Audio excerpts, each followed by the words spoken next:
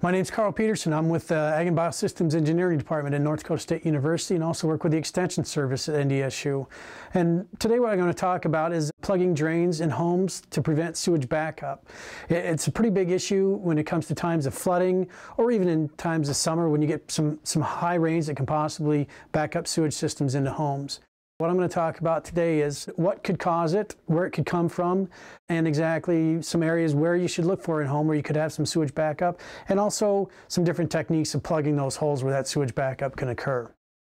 Start with the why this could possibly happen, why you could possibly have sewage backup into your house. If the sewage treatment plant in the city or even a portion of the city is overwhelmed by water from either flooding or storms, then that could possibly back up that system and it could back up into your house. The potential for that could be sewage in your house. We can imagine why that could be a problem. Damage to the building, it could be smell and cleanup, and also disease is a potential. When should we plug our drains in a house to prevent that from happening? Well, the when should be constant. There's a couple of new things. Newer homes are built with backwater or backflow check valves built into them. Older homes will need to have those plugged as we go. And the main thing is to prepare for that before the flooding ever even occurs. We'll give a couple examples. We're here in a basement in a home, and I can show you an example right over here. They have built into the home, it's called a backflow backwater valve. It's built right in, and it's got a cap on it, and what you need to do is to make sure to check these things periodically, at least once a year, because you can have different kind of corrosions in here. Things can get caught behind this flap here. This is the actual flap that sits in the pipe, and the sewage from the house comes in and pushes that valve open and heads out to the sewage treatment plant.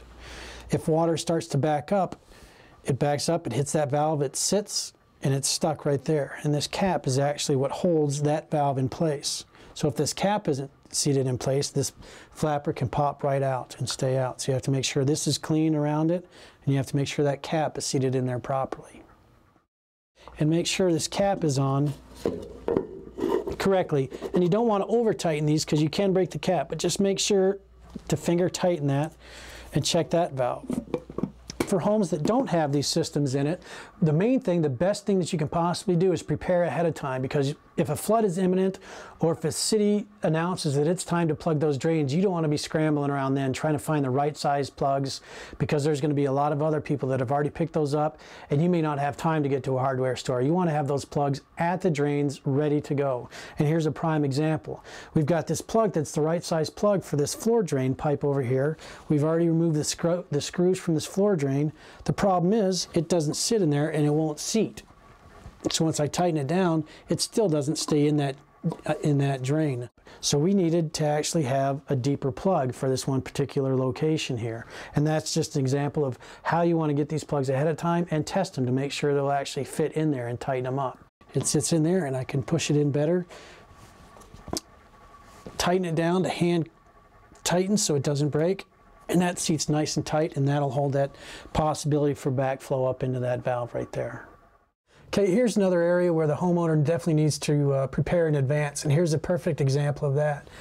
This homeowner, in the last flood situation they had here, they tried to plug this drain and they couldn't get the proper size drain plug to fit in there because of this housing on the outside of this. This is a typical washing machine hookup. You got the hot and cold water and then the drain hose coming out. What they actually had to do, what they did here, they cut the pipe off and then they were able to plug the pipe over here in this way instead. So these are the situations we need to check that ahead of time.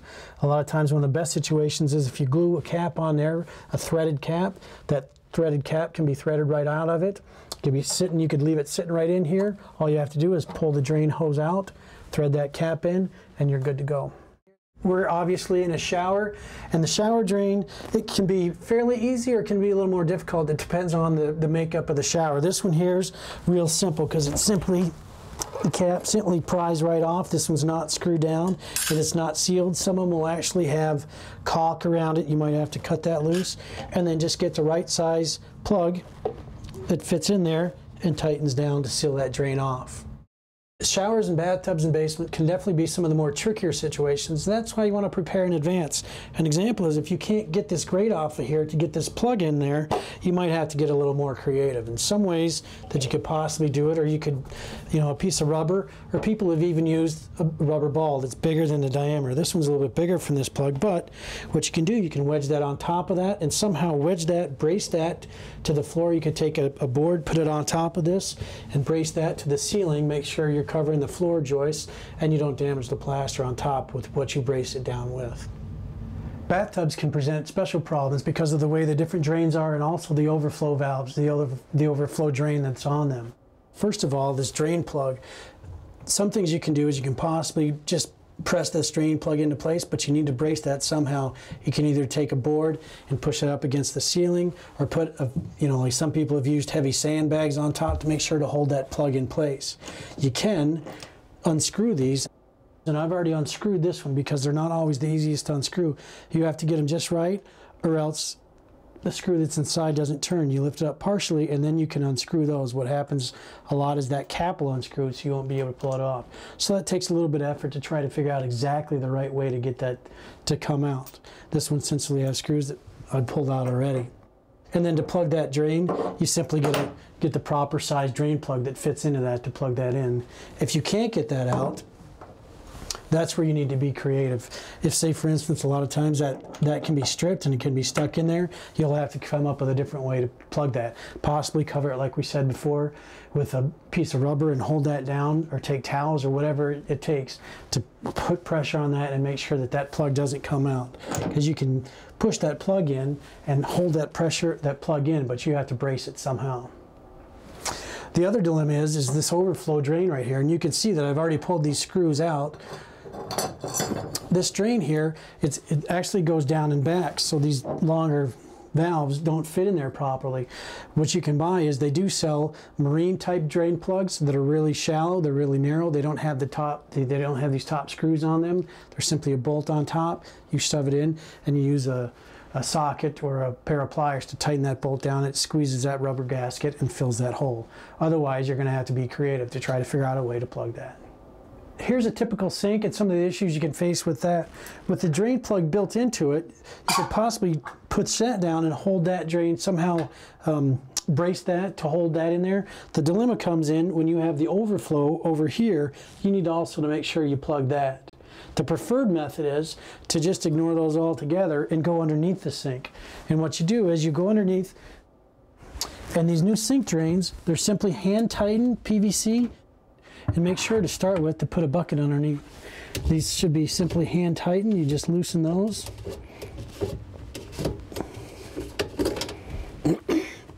We'll loosen this one.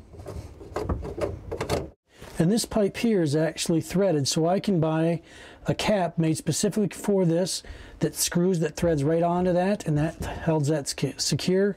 If I can't find one of those caps, or I don't have anything available, I can get a plug that actually fits inside of that drain also.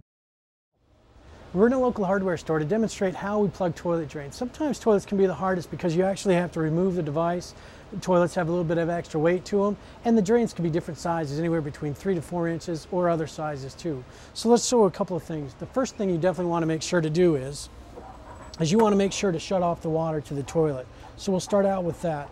We'll close the valve. It'll be attached underneath the toilet. It's always generally pretty obvious to see. The next thing you want to do is go ahead and flush the toilet. That empties the bowl. It flushes all that water out of there once you have the water turned off, because you're going to have to pick this thing up. And the next thing you want to do is try to get as much water out of this bowl as possible. A couple of ways to do that. You can take a bucket of water from the sink, pour in there. That'll make that toilet flush. That water stays out of there, and then you can either soak it out or just leave the last little bit of water in there.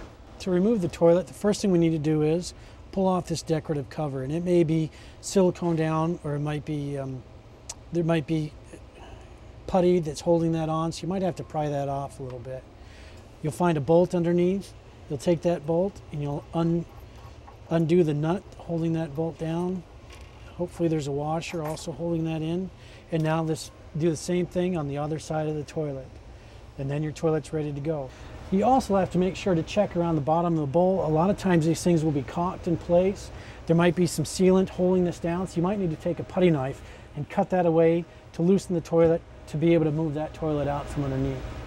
We've just removed the toilet, and what you're going to see underneath is this bolt here is actually seated into a flange in the floor like this. And this is where the toilet flushes down through this hole here. There's going to be a lot of wax around this because there's a wax seal that seals this to the toilet to keep gases and different fluids from escaping from the toilet. The first thing you need to do is clean that wax off of there to make sure you get a good seal with the plug. The other thing, it's a good idea to have some paper, newspaper, or cardboard around when you pull this toilet off that you can set it on so you don't make a mess on the floor in your bathroom. When you've got that cleaned off, make sure you get the right size plug. In this one we got a 4-inch hole, so we've got a 4-inch plug. Tighten that plug down until it's finger tight. And what you can also do if you want to make extra sure, because there will be some pressure, there is a potential to have some pressure on this, is some people have taken a board and they've drilled holes in it where the bolts match up, lay that board over top of that plug to hold it in there, and then put the nuts back on to hold that board in place. Depends on the kind of plug you have also. When you're ready to reinstall your toilet, you'll pull the plug out, you'll get the proper type of wax ring. This is the other important thing to buy ahead of time, because if there is a potential for a flood, these things, they're going to be hard to find. So make sure you have extra wax rings ready for when you're ready to put your toilet back on, so you don't have to wait for them to make sure that they're in stock.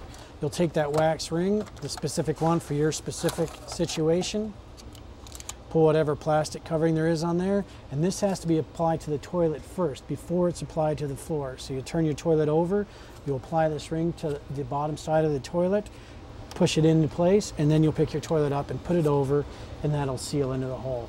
Put a little bit of pressure on the toilet, maybe turn it back and forth a little bit, and then use body pressure to push it into place. Reinstall the bolts, turn the water back on, and you're ready to go. Here's a good example of why you have to plan ahead. We're in an aisle here of the plumbing aisle, the hardware store, and look at the examples. There's all kinds of different sizes of pipes and connections, and it all depends on the specific situation in your house. There's standard sizes of pipes for different applications in a home, but the problem is those standard pipes have changed throughout the years. So I'm not going to have the luxury of carrying my pipe or my drain with me. I'm going to have to measure that before I come to the store. Here's an example here. I can find this. This is possibly coming out, say this is my drain coming out from underneath my sink. I have the P-trap hanging underneath. I simply remove the pipe there. I find the right size cap that'll screw right onto that and seal that drain off nicely. If I don't have threaded pipes, I just have a straight hole. I have to find the right size plug that fits that, as long as I plan ahead.